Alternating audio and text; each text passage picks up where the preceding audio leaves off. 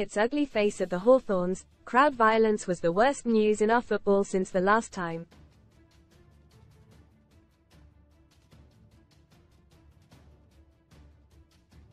We must not give it an inch, because do so and repeats of the problem that invaded us in the 70s and 80s might well damn us again.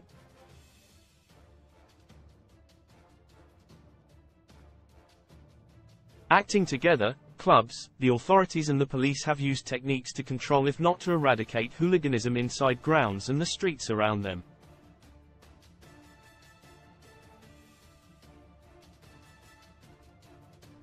In the end, only the certainty of being caught, guaranteed punishment and respect for other supporters have led to much diminished violence.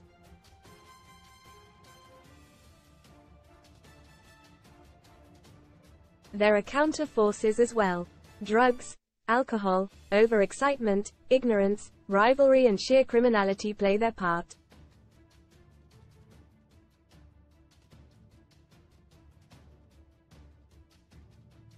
Read more. Football NEWSROON landing Wayne Rooney plots stunning return to management following footsteps of rival power-up. Get £40 in free football bet builder bets when you stake £10 with Paddy Power at West Brom's home FA Cup tie with neighbours Wolves. Several of these factors were at work, in particular hatred and the away team's second and likely decisive goal.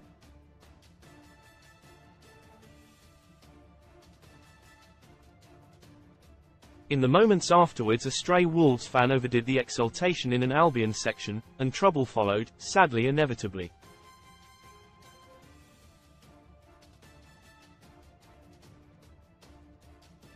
From where I sat, in a comfy chair elsewhere, it was clear that the TNT cameras were trying to pinpoint the site of the outbreak.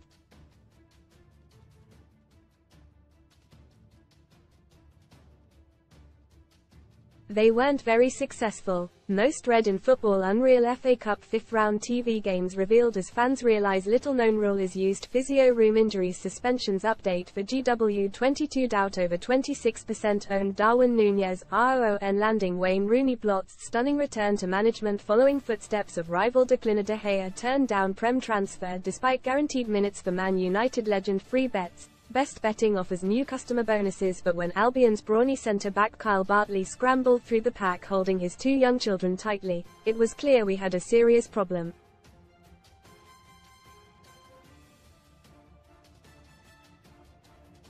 Great credit to the police, stewards and pre-planners in case of a red-hot rumpus. In the end we had half an hour's shutdown of play, a chap with a blood-streaked face and 6 arrests.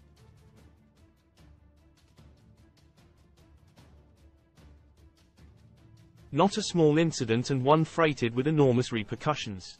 When I joined Birmingham in 1993, the club was still tarnished with the reputation of the Zulu Gang and the St Andrews riot at the end of the match with Leeds on May 11, 1985.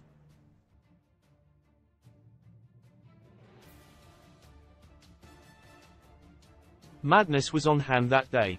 A crazed idiot punched a police horse to the ground.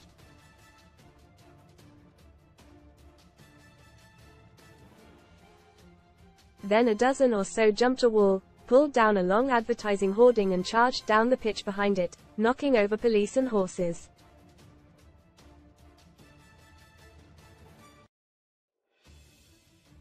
A 15-year-old lad tragically died, 145 police were injured, 125 fans arrested and at least 50 went to hospital.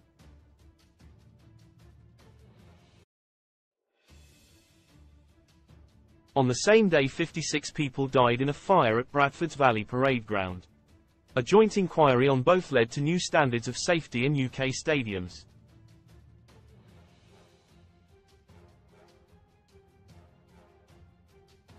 Later, the Hillsborough disaster added to the urgency for new standards of policing major events.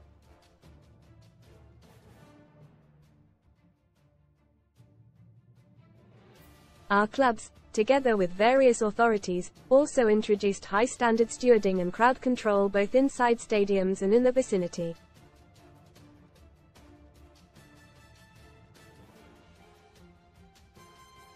Behavior is monitored in car parks and in stations and even trains.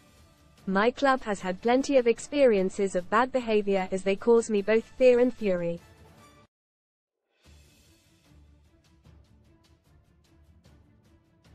Away to Dutch side AZ Alkmaar last season we started celebrating reaching the Europa Conference League final when our players' family and friends were attacked at the final whistle.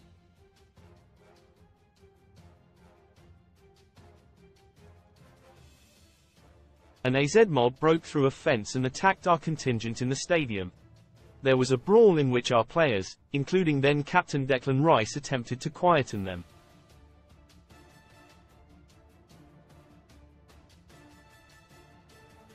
Read more son STORIESCHEWING.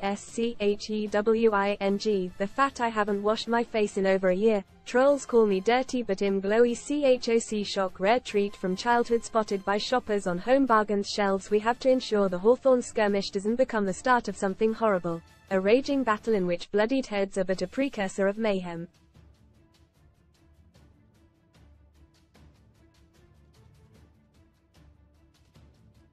I pray this is not so.